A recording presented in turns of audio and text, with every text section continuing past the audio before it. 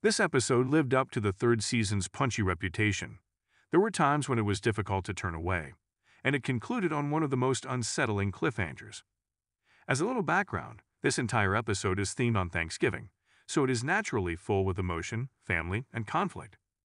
The L Word, Generation Key Season 3 Episode 8 has a lot to discuss, so let's get started now. This will contain spoilers as usual, so if you haven't already watched it, head over to Showtime to do so. Let's begin. Another sunny day when we begin seems to be a terrible omen for the L Word group.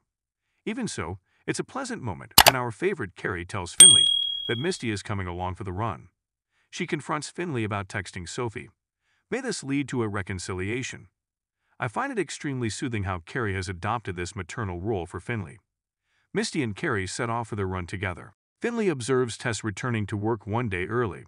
We presume this is because she doesn't want to be by herself. We learn that her mother had regrettably passed away in last week's episode.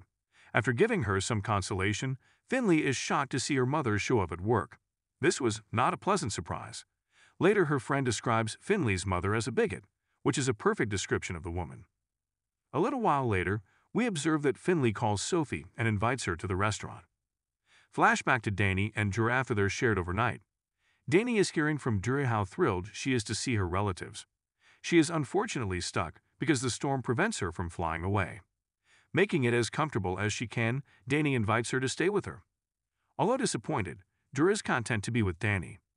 The scene then shifts to Angie, who spots her ex Hendrix with a new woman. She becomes enraged by this conversation and flees. After that, she was off on Shane, telling her that she thinks he was with that girl when they were seeing each other. Then they notice Hendrix with the new woman. He appears to establish their relationship by grabbing her waist and hip. Sophie persuades her family to dine there. She says that all she is doing is being Finley's friend. To be honest, Finley does require a circle of pals at this time, because she is obviously upset with the way her mother is treating her. It will be important later on, I promise. Micah takes a gummy to help with his anxiety, which makes him hungry. At this point, one of the Thanksgiving dishes has the ring Maribel was intending to use to pop the question to Micah. Anything that delays a proposal is beneficial to me because I'm still not sure how I feel about this relationship. Jumping to Carrie and Misty in the middle of their walk. When Carrie's employer shows in, she inquires about Misty. Misty seemed to get a little freaked out when Carrie introduces her as her girlfriend and then jogs in front of her. Carrie attempts to run as well but has some difficulty. Flashback to the family gathering at the restaurant where Sophie and Maribel are eating. A text message informs Micah that a donor match has been verified.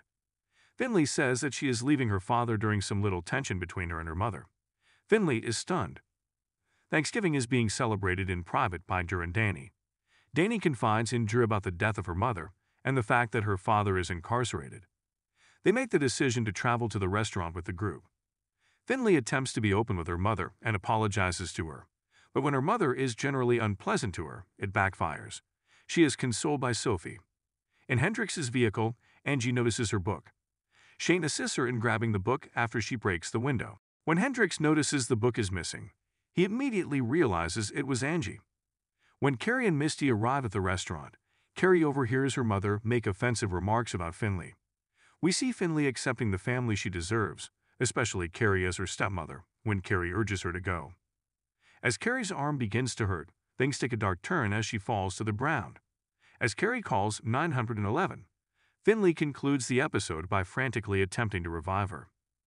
Maribel asks Micah to marry her after discovering the engagement ring.